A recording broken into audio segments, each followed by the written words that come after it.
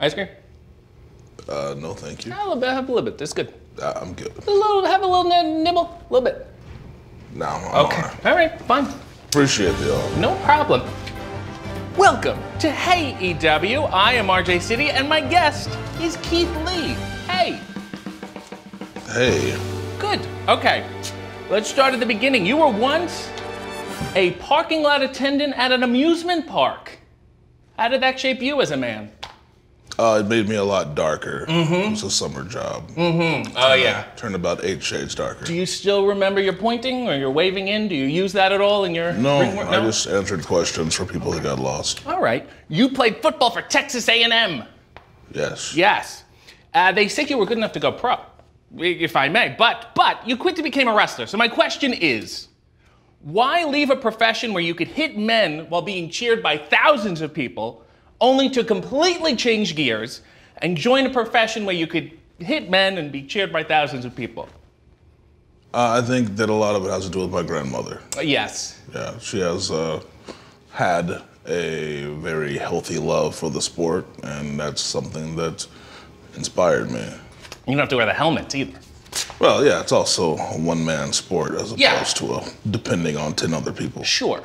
You don't like being in stables? You're not that kind of guy? You're not a faction guy? As you can tell, I'm kind of a loner. Yeah, I understand. You started your wrestling career as Kevin Payne. Tell me about Kevin, and here's my question. Why change your name to Keith Lee when your real name's Kevin Payne?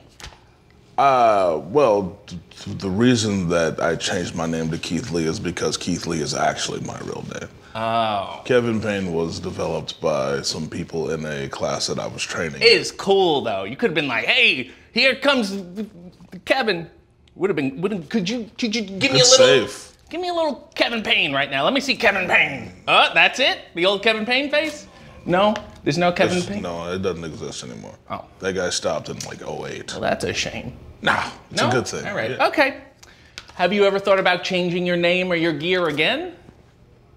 No. Oh, okay, fair enough. Why the hood on your entrance gear? Got no sleeves there, but then it gets a little chilly. My grandmother, when she goes to restaurants, she says, the air conditioning is blowing right on the back of my neck. Do you feel the same way?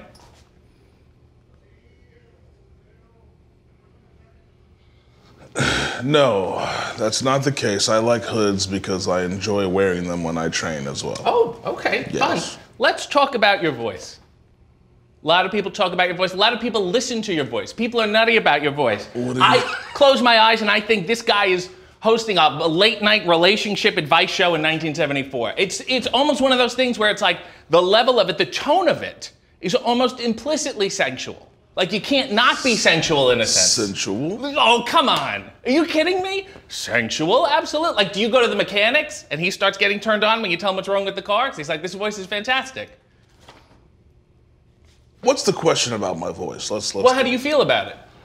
Well, it doesn't, I mean, it's my voice. I don't have a feeling one way or the other. This is just who I am. Right. Well, so this is my next question. You've sung your own songs in the past, your theme songs. Yeah. You've chosen not to do so for AEW. Some people are disappointed. Do you think you'll ever feature on a remix of it and stand in the background and say, that's my name, or something? No, that wouldn't be the way I would do it.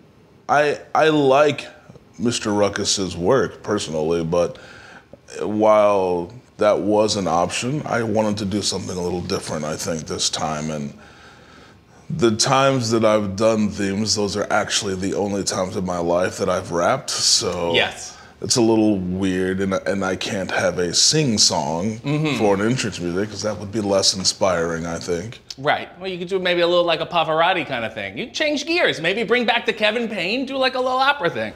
Something to think about. No. Ice cream? Also no. Just didn't wonder if you changed your mind. No. Do you think that the nickname Limitless is irresponsible? I feel like you're encouraging people to speed. To speed? It's a little reckless. I have no limits either, and then all of a sudden, in every scenario Yeah. where I have defined the term limitless, whether it be in terms of work or training or goals in life, never have I once ever mentioned driving a car. Well, you can't tell me you're not driving down the Pacific Coastal Highway and you see 120 and you go, that doesn't apply to me. You know? Yeah, I can tell you that that's never been a thing. You abide by the laws of the road.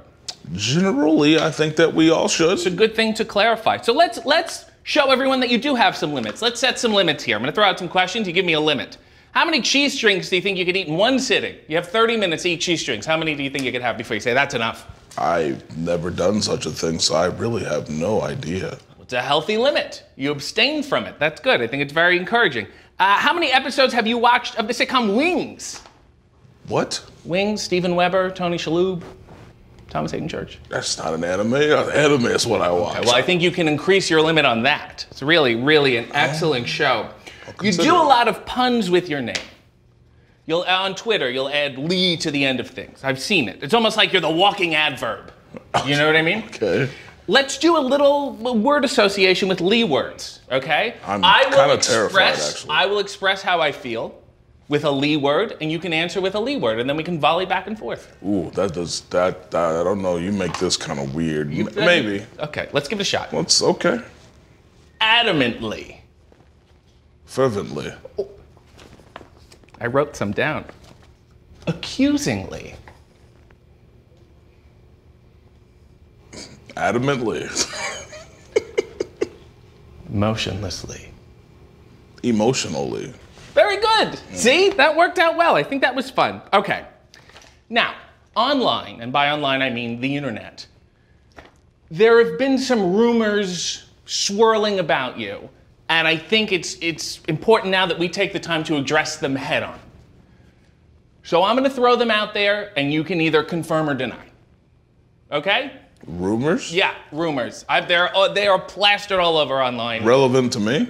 About you, specifically about you. So I think it's important that we address them, okay? I don't keep up with the internet like that, so this should be interesting. Okay, confirm or deny. You look like a guy who says, mushrooms. Confirm. You look like a guy who's had a pleasant conversation with a senior citizen at a bus stop. Confirmed. You look like a guy who uses the audio guided tour at a museum. Confirmed. Oh my God. I've only done it a couple times, okay? You look like a guy who's developed a bond with a horse. Confirmed. Oh, Jesus. You look like a guy who claims not to be a fan of Lou Rawls, but can name his entire discography. Deny. Got you on the Lou Rawls. We got one. Oh my God. You look like a guy who values a comfortable walking shoe. Don't all humans? Confirmed, I guess? Okay, good. It's good to have arch support. I didn't say it's a bad thing. They're just rumors. It's just a strange one. You look like a guy who enjoyed the back half of Steve Martin's film career. Confirmed, I guess. Wow, this is gonna be, You look like a guy who uses a hat rack. Confirmed. You have one, you take that off and you go. We have a few. How many hats do you have? I have quite a set because I like different hats to train in. This is my extremely worn travel hat. Yeah. But then also Mia has like an abundance of hats that she just sits on. So you have a set of hat racks? Like 3. That's a lot. That is a lot. Set a limit on your hat racks. No, my hats are also limitless. You look like a guy. You look like a guy who puts a question mark at the end of their Google searches. Occasionally. Because Google needs to know that it's a question. They need to know. You're communicating well. You look like a guy who knows how to properly dress in layers when it's chilly outside. Catch a breeze, put on your scarf. Circumstantial. Yeah, well, that's why you have that hood on your entrance gear. Yeah, occasionally, right? Yeah. Well, I want to thank you for coming here and being emotionally bare, but yet as cool as a cat. I do my best. Okay. Have a bet. That looks like brain freeze. Just have one. I'm gonna stick with this. Sounds good. Good luck.